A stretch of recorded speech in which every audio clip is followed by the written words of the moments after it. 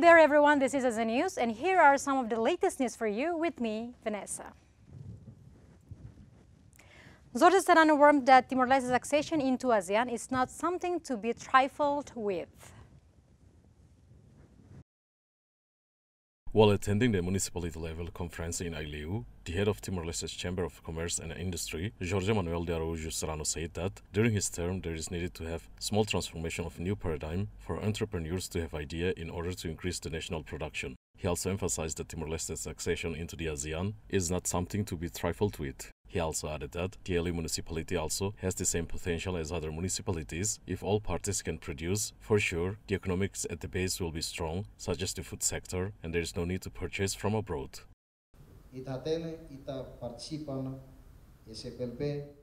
As we all know that we have been the member of the CPLP, and now we will join the ASEAN. Huge projects will be followed, and we need to get ready for that. I want in the next few months we need to consolidate, and by the grace of the Lord, during the coming election, the political ambience can go on well, and we all can do our work. We have been trusted by the people, but we have no clue what to do next. With any available chance, our task is to face the challenge. ASEAN accession is not something to be trifled with. We need to be cautious, otherwise we will face new invasion, as there has been invasion of political militia. For sure there will be another invader for economy as well.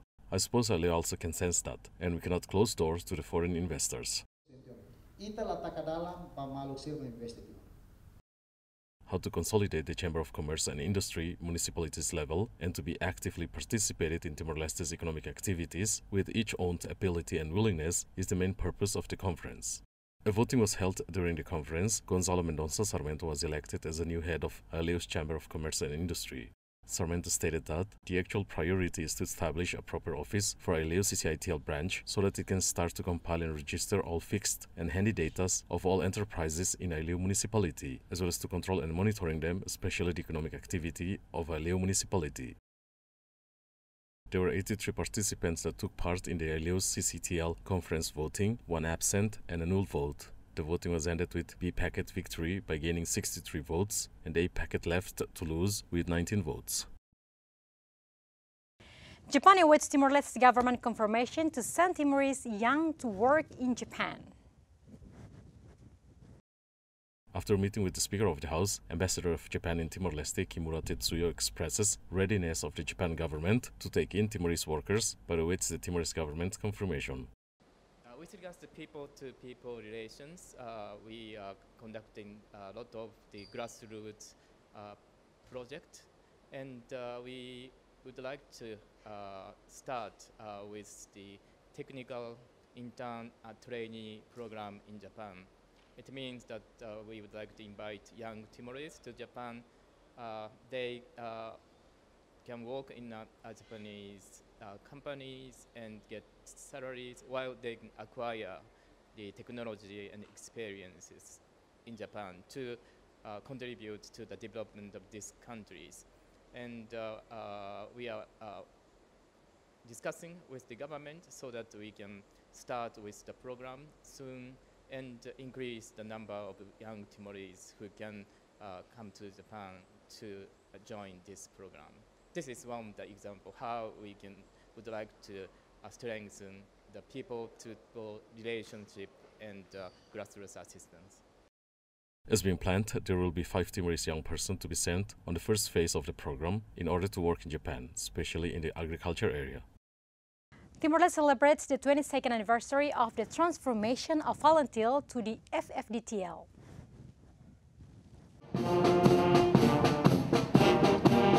The ceremony held at the FFDTL headquarters Fatuada Dili, Timor-Leste. The sequence of the ceremony as Graduation Force Stop pays military homage to the President, Republic of the Democratic of Timor-Leste, and Supreme Commander of the Armed Forces, José Ramos Horta.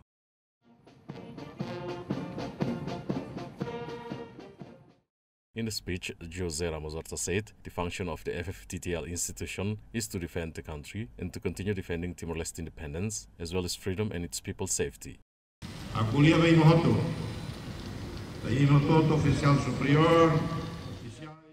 Today speak about you all, officials, superiors, sergeants, soldiers, to all whom serves with whole heart. I wish, await and think that you have served this institution of FFDTL. In the past, you have done so much contributions bravely and to sacrifice for the country's freedom. In your hands, FFDTL, the constitutional mission is to defend this country, to fight against external aggregation or internal as well, if it might happen. You may please go on defending the independence of this country and the freedom and safety of its people. What the most important for today is FFDTL has idea and knows its function and defend the institutional function to serve peace, democracy and a country of democratic rule of law. Servir damai, democracia e Estado de Direito.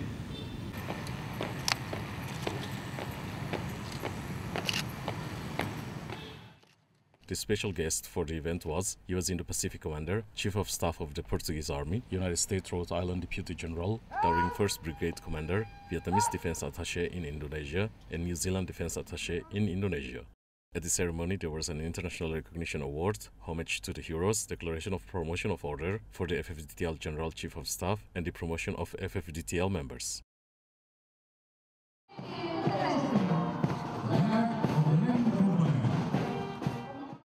The historical transformation of the Liberation Armed Guerrilla Force, Falentil, was done on February 2, 2001, to namely Timor-Leste Falentil Defense Force, or FFDTL.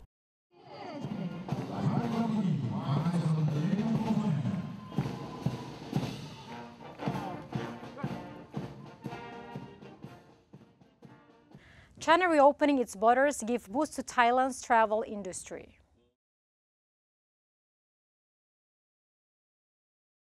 China officially reopened its borders after almost 3 long years, and Thailand's tourism industry has welcomed the move after suffering an unprecedented setback due to a lack of Chinese tourists. It is expected that Chinese tourists will return faster, with greater intensity than earlier anticipated.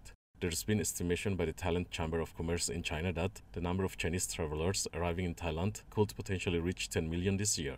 So of course, virtually everyone in the tourism industry is now optimistic that once group tours resume, the financial struggles that many experienced during the pandemic will finally improve. ก็ตอนนี้ก็กำลังค่อยๆทยอยเข้ามาบ้าง The second day after China's optimized COVID-19 strategy took effect, Thai Deputy Prime Minister and Public Health Minister Anutin Charnvirakul and other senior officials welcomed the first group of Chinese tourists at the Suvarnabhumi airport with flowers and gifts. The Thai government is expecting 300,000 Chinese tourist arrivals in the first quarter of 2023. Indonesia's protest Quran burning outside Swedish embassy in Jakarta.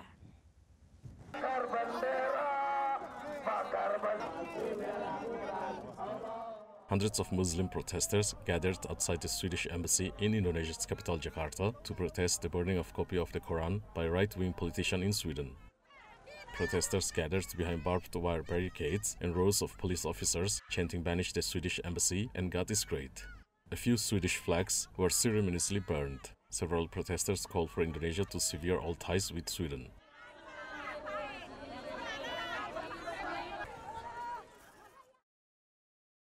Kedua, kita juga meminta kepada pemerintah Indonesia.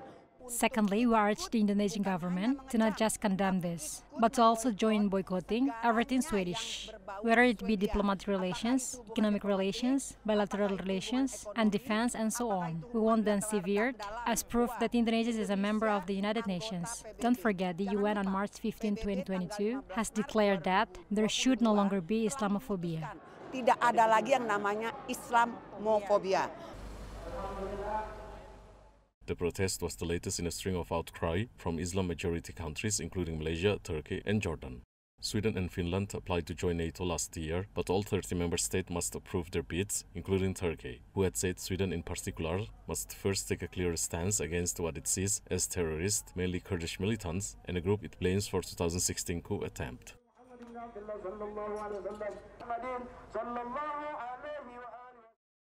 Malaysia's Prime Minister meets Singapore counterpart for bilateral meeting.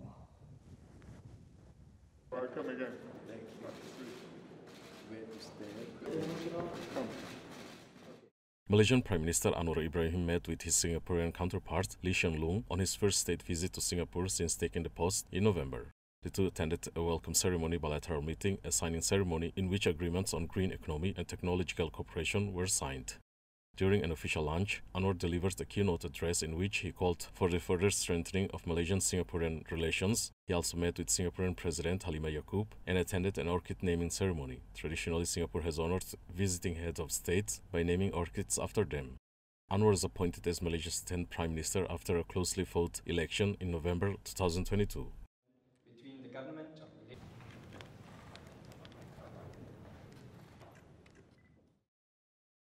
NATO's chiefs urged South Korea to support for Ukraine. College of International Studies and former Dean of NATO Secretary General Jens Stoltenberg urged South Korea to increase military support to Ukraine, citing other countries that have changed their policy of not providing weapons to countries in conflict following Russia's invasion. I urge the Republic of Korea to continue and to step up on the specific issue of military support. I would say that's, at the end of the day, a decision for you to make. But I will say that several NATO allies who had as a policy never to export weapons to countries in conflict have changed that policy now. If you don't want autocracy and tyranny to win, then they need weapons. That's the reality. At the Che Institute for Advanced Studies in Seoul, he thanked South Korea for its non-lethal aid to Ukraine, but urged it to do more, adding there is an urgent need for ammunition. Stoltenberg also met with Yoon and Defense Minister Lee Jong-sup, who echoed calls for closer ties with NATO based on shared values, but did not publicly address calls for more military aid to Ukraine.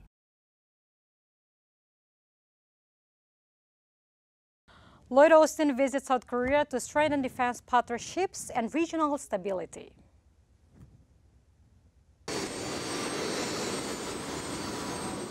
United States Secretary of Defense Lloyd Austin visited in Seoul for meetings to strengthen defense partnership and regional stability. In a statement released, the United States Department of Defense said Austin will also visit the Philippines to continue efforts to strengthen the security environment in the region. The Biden administration has indicated its intention to deepen regional treaty alliances with South Korea, Japan, the Philippines, Australia, and Thailand for a free and open Indo-Pacific and to balance Chinese influence in the region. United States Defense Secretary trip to South Korea and Philippines to strengthen defense bilateral.